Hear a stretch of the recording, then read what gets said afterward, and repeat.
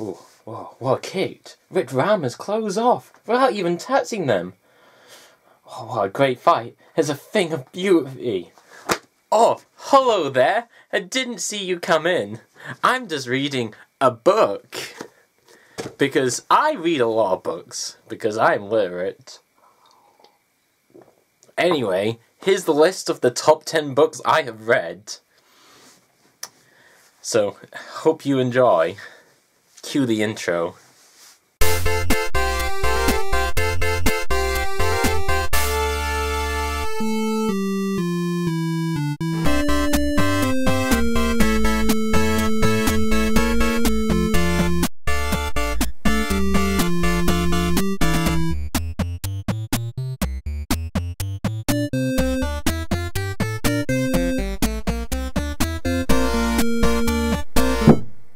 About a year and a month ago, I was tagged in a Facebook post asking me to say my top 10 favourite books, because this other person said what their top 10 favourite books are. Anyway, I'm not one to back from a challenge, especially one that happened a year and a month ago. So we're going to do that now, but I'm not going to do it as a cheesy little Facebook status. No, I'm going to do it as a video on this channel. So let's get onto it. Let's get onto it right now. So here's the list.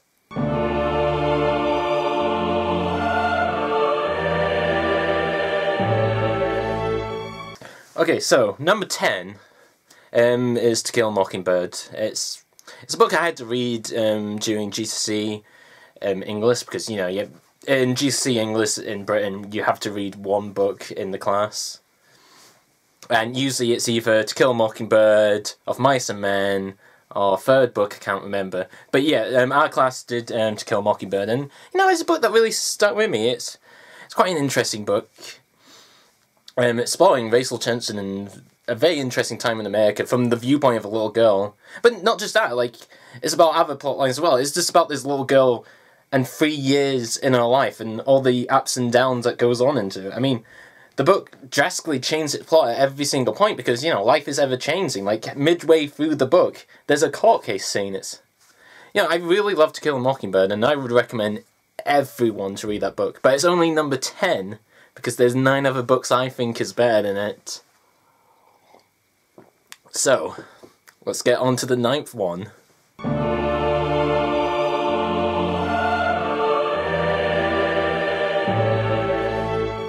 Now, number 9 is The Hobbit, and I know what you're thinking. Oh, Rhys, out of all the J.R. Tolkien books you could have picked, you picked The Hobbit. Why not any of the Lord of the Rings books? And I tell you the one reason why, because I just like Hobbit more. I mean, don't get me wrong, the Lord of the Rings books are really good epic fantasy quests with big wars and battles left and right and adventures as far as the eye can see, but I kind of just like the more toned down experience of The Hobbit. I kind of like how the whole idea of The Hobbit was just this journey to get to this mountain, and a lot of stuff happened at the mountain, like the War of the Five Armies and so forth, but and I don't want to be mean to Lord of the Rings, because I do like those books as well, but I just feel like there's more character to The Hobbit. I feel like I know more about Bilbo than I would ever know about Frodo. I find Bilbo Baggins a more interesting character, if you understand what I mean. And that's why I rate The Hobbit as number 9 on my list. But there's still 8 more to go!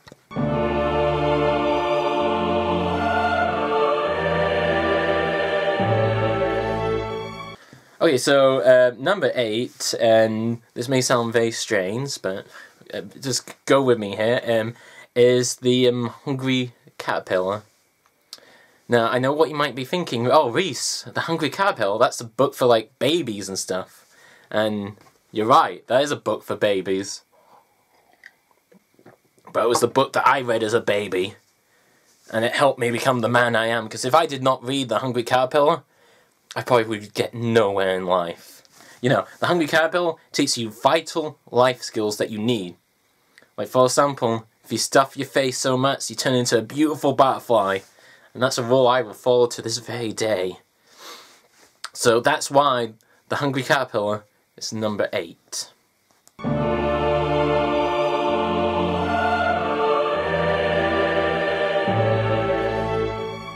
Okay, so I'm kind of cheating here because this is not one book, this is 6 books. Also, I'm also kind of cheating because some people may claim, "Oh, these are not books, they're comic books. That don't count." Well, you're wrong because they're not comic books, they're graphic novels, and it's the Scott Pilgrim series. But yeah, I think Scott Pilgrim was a really good series. But the characters in it are quite interesting. Like, just character Scott himself, just like everything we get to know about him in those 6 volumes, it's very interesting to see him grow as a character, but also just how much of an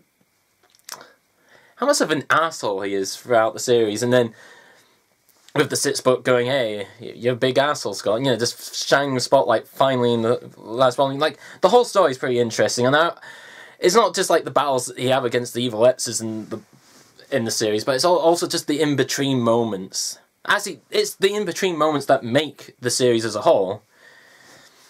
Because it's just interesting to see what all the characters are doing throughout their life until you get to another, oh, Scott has to fight against another evil X. And yeah, that's one of the reasons why I like that series.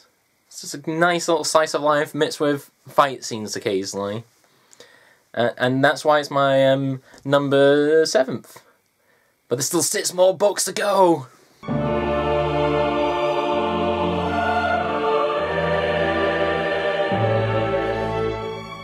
Okay, so number 6 is a fanfic that I found online. It's written by me. It's written by this very excellent writer. He's very talented, in my opinion. And I'm going to read a quick part from it on my tablet here. So, read along with me. I mean, don't read along with me because it won't be on the screen, but I'm just going to read it for you right now. Anyway, Lottie returned home from work after a busy day in the office, when all of a sudden, who comes through the door? None other than Rhys. Not Rhys, no, not me, Caprick. Yeah, Caprick. He wears a cap, not a hat. There's a difference. Anyway, so Caprick goes through the door. Lottie, with lust in her eyes, go, "Oh, Caprick, what are we going to do on the bed?" Pomp. And Caprick is like, "Oh, well, They're both lovingly staring into each other's eyes, when all of a sudden, that guy appears. And he's like, "Caprick, you finally are going to be defeated by me, that guy, in an epic duel to the death." And Caprick's like, "Yeah, I'm going to defeat you in an epic duel with my fist." So then Caprick and that guy have an epic battle that spans the era of time itself. And, that's a good fanfic. Like, I would read more of it right now, but it's a very long fanfic. It's like, longer than War and Peace. So I won't read it now, but I would recommend reading that fanfic. So good. So good. And that's my number 6. So there's still 5 more books to go.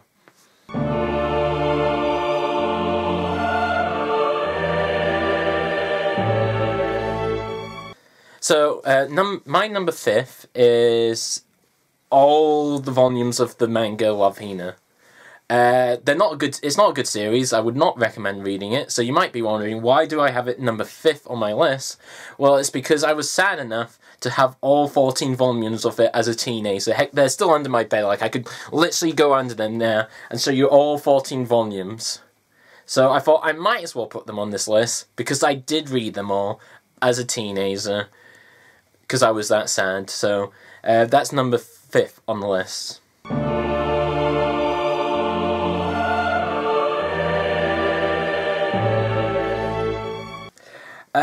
Number 4th on the list is Holes.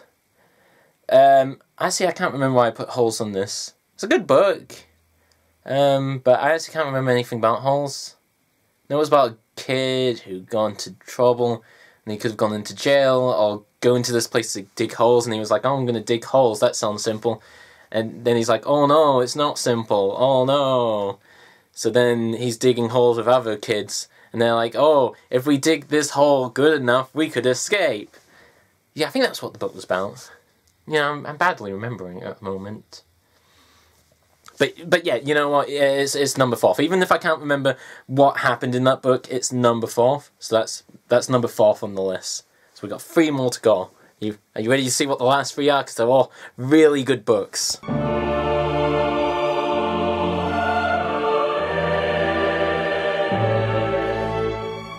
Number 3 is a very interesting book. It's a modern day classic. It looks through, like, it paints a picture of society itself, I believe, and it's a very expansive book. It's very detailed, and some of the scenes in it are just really interesting. Like, it's a modern day artwork, and oh wait, hang on a second.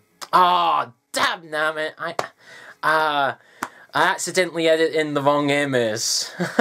I hate when I do that, you know, because I clearly edit these videos before I film them, and so I accidentally edit in the wrong image. So that completely ruined it. That's not the right thing. This is a rant. Don't look at that. That's completely the wrong thing, and I accidentally put the wrong thing into the video. I'm really sorry about that. Let's just move on to number 2, because I made a goof there. I will admit that. I made a goof. So let's go into number 2.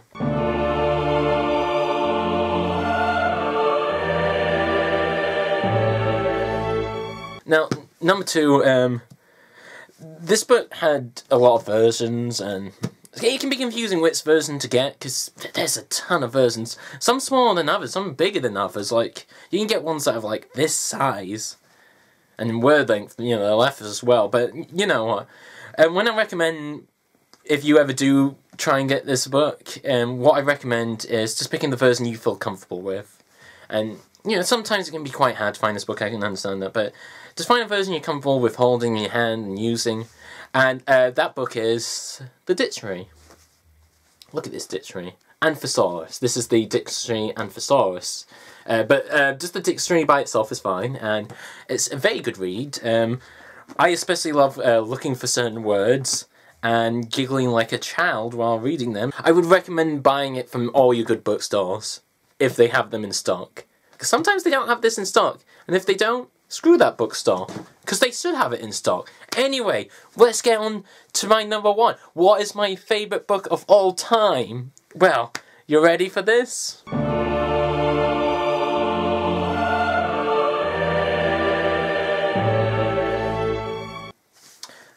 Number 1 is my magnus opus.